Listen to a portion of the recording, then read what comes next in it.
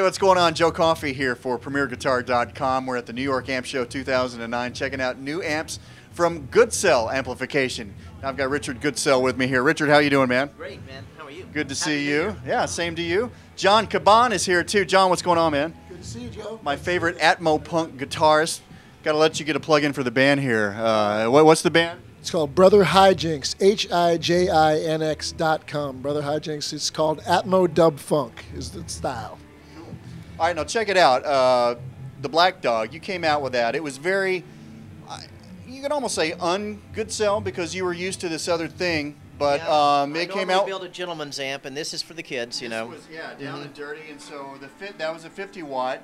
Now you're adding to the line. We're showing it to the world for the first time. Take me through it. The 20 watt, well, it sort of began life as an offshoot of the venerable Super 17, and what we've done is we've taken the front end of the 50 watt amp and we've put it onto the back end of a Super 17, added a solid-state rectifier for increased plate voltage, and then we changed the EL84s to 7189s to handle the extra juice, and presto, we have a Black Dog 20.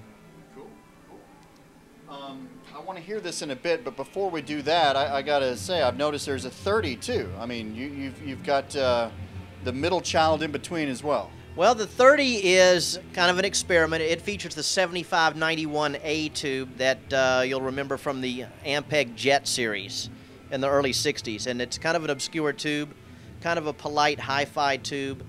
Right now we're trying to decide if there's room in the product line for the 20 and the 30, but they both have their own distinct personalities. But the 20, woohoo! You can clean that up in post. Let's we're going to leave that.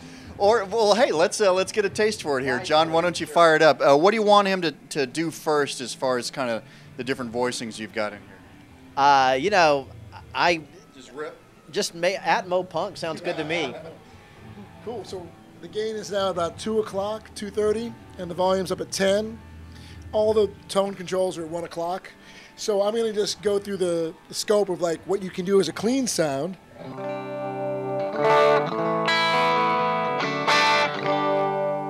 That's with the volume bridge pickup on 5. It starts getting a little hairy, and then I'll just dime it.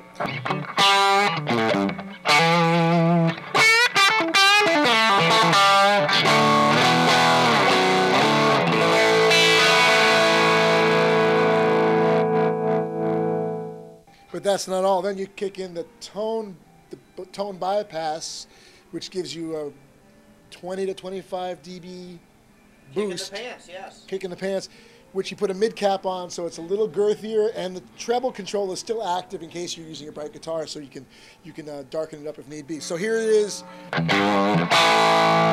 and then here's with.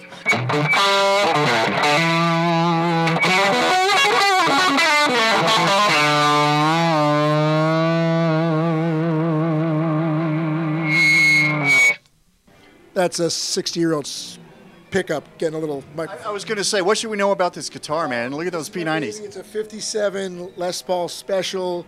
A real one. All the electronics are real, but it's gone through the ringer. The neck broke off. They fixed it in the 70s, but I don't think I could have afforded it with the original finish on it. But it's gone to hell and back, and it's my main guitar. Patina. Patina. Yeah. There you go.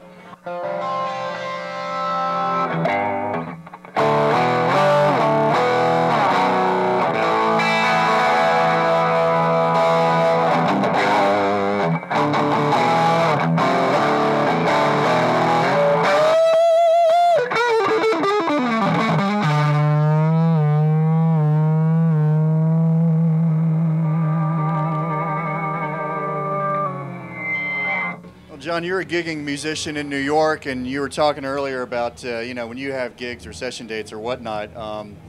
Because of where you live, you can't just put your basement, in the trunk and go anywhere you want to go.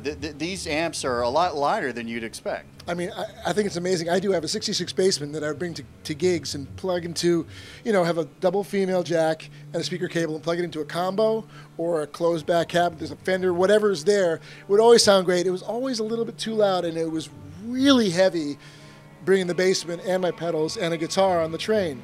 This thing, even the 50 watt is only 25 pounds. This thing weighs like it's 12 pounds. It's so light, and it's really amazing. I think that it solves the problem of, oh, I want a Fender cleanish sound, I want a Marshall heavy gains, everything in between with just a volume control, and it loves pedals as well. It really works well in all aspects of what I would want in a guitar amp. So, And Richard, pricing and availability?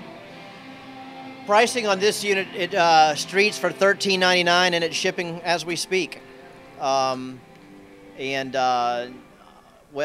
maybe a 3 to 4 week wait if it's not on the shelf right now, but they're shipping right now as we speak. All right, Richard, what's in the cab here? It's worth mentioning that is only a single tin in there, and it's the new Alnico Gold from Celestion. This particular one is a prototype that they generously loaned me for the show today. And we've just found out that it's going to be June or July is going to be the estimated shipping day on that. That's our Celestion guy right through the curtain there. That's an actual Celestion representative. But yeah, a remarkable sounding speaker. I mean, unbelievable. For a 10, I mean, you know, I wish I could sell that cabinet right now. And if people want to find out more, what's the web address? As always, it's www.goodsellamps.com. All right. I'm Joe Coffey. You're watching PremierGuitar.com. Why don't you take us out, John?